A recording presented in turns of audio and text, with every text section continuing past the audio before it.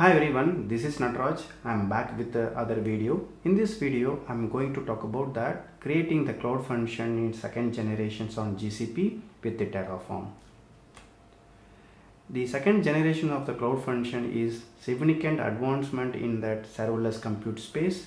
To compare with the first generation, the several key enhancements that empower to build the more robust and scalable applications. Generation types. There are two types of generation is available in the cloud function. The first generation is the first version. One of my previous video I covered the entire thing. If you want to more information about that generation 1, please check out the link in the description tab. Next one is that second generation. The new version is built on that Cloud Run and Avecta. In this video, we will walk through that using the Terraform to create that Google Cloud function that trigger when the file is uploaded and the output of the file is details into the log. Comparison table. We can see the features about that Gen 1 and Gen 2. The first one is that image registry. The image registry Gen 1 can support with that container registry as well as for that artifact registry. When I compare to the Gen 2, it can only support with the artifact registry. Next one is that request timeout. The Gen 1 it can up to 9 minutes only will be supported. Compared to the Gen 2, it can support with the 60 minutes for the HTTP triggering functions, and also that 9 minutes will be support for event trigger functions. Next one is the instant types. The Gen 1 can support with the 8 GB RAM with the 2 CPU core. In compared to that second generation, it can up to support with the 16 GB RAM with the 4 cores. Next one is that concurrency. It can support with the 1 concurrency for the Gen 1, and comparatively with the Gen 2, it can support with 1000 concurrent requests.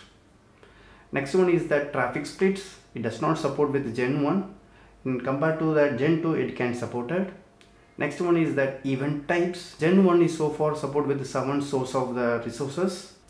In Gen 2, it can support with more than 90 plus services.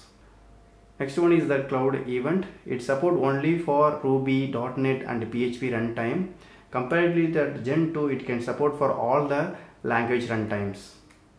So I am moving to the Visual Studio to briefly explain about the Terraform coding. We are at the Visual Studio Code. The entire source code is available on my repository. You can clone from any time. Here we are detailing the breakdown of each component of the Terraform code separately. We can see the file one by one. The first one is that main.tf file. The first resource is that service account resource.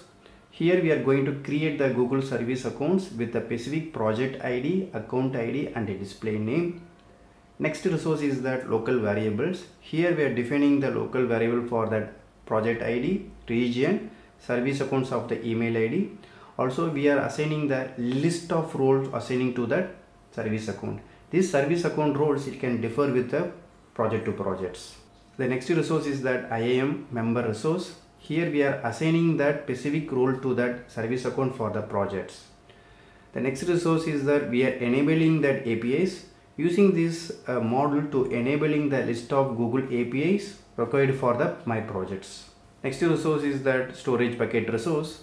This storage bucket resource can be containing the source code of the my cloud functions. Next resource is that storage bucket resource. This bucket is acting as that input bucket, so it will be triggering the cloud function based on that file is uploads.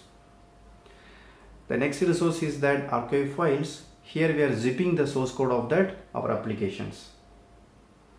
Next resource is that Google storage bucket object. Here we are adding the source code of the zip file to that cloud function bucket.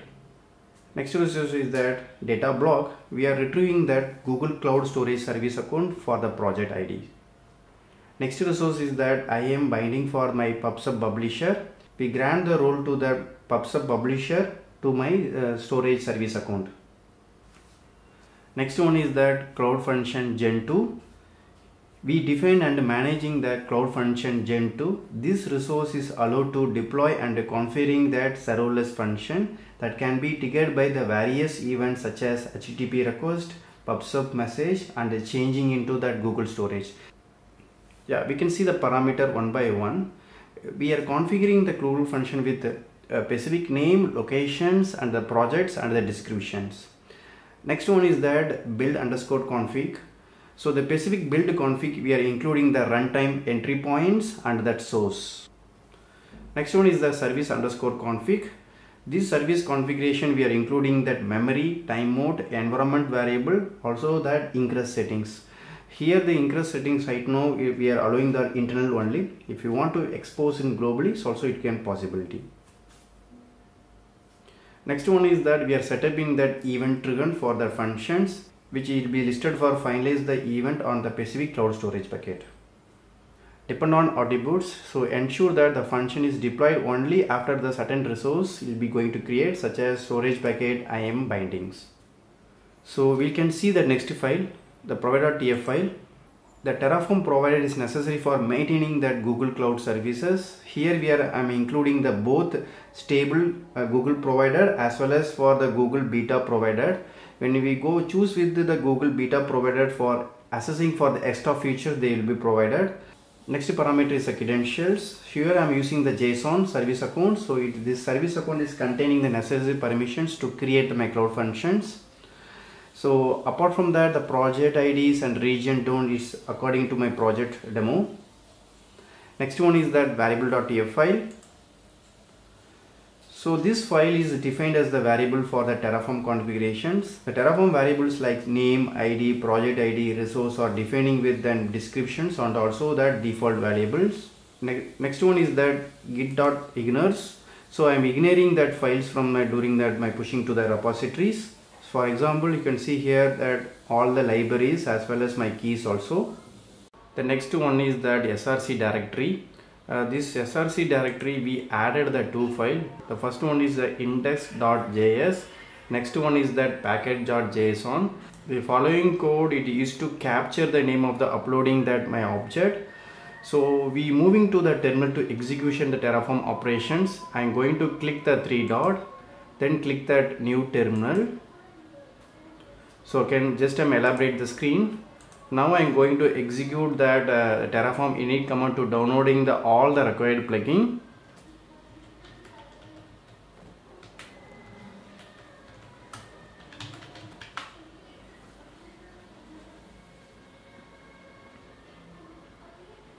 So we are initializing the plugins. So next one is that we are going to execute the Terraform plan command to create the execution plan.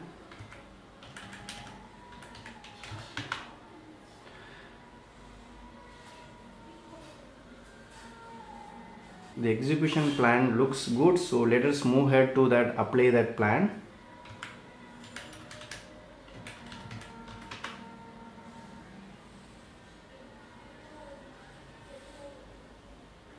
They asking the user input. You can also use that auto upload option also to avoid that input from the user.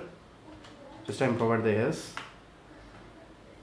Now the resource is going to create.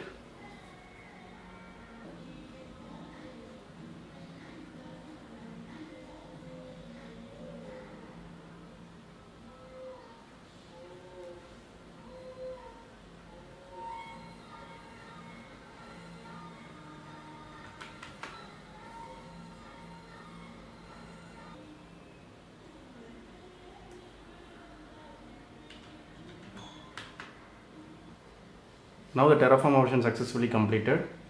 To test that everything is working correctly, we have to log into the GCP console to validate entire thing.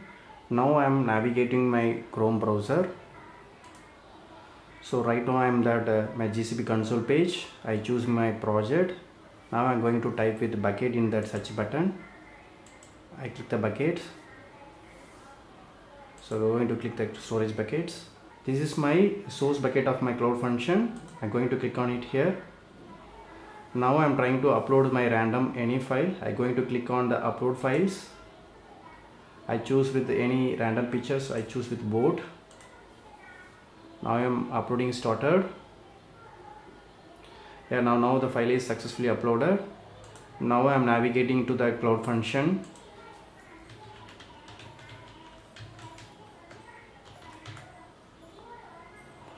I click the cloud functions. Yeah, you can say the cloud functions is created from Terraform. The environment is Gen 2. So also you can see the running time environment I choose with the Node.js 16 version. I'm going to click that my cloud function name here. Then I am navigating to that logs. Yeah, you can scroll up slightly. You can see here the board.jpg image is visible here. Yeah, this is a way we can able to validate my cloud functions. I hope this video will be useful to everyone. Thanks for watching. Bye.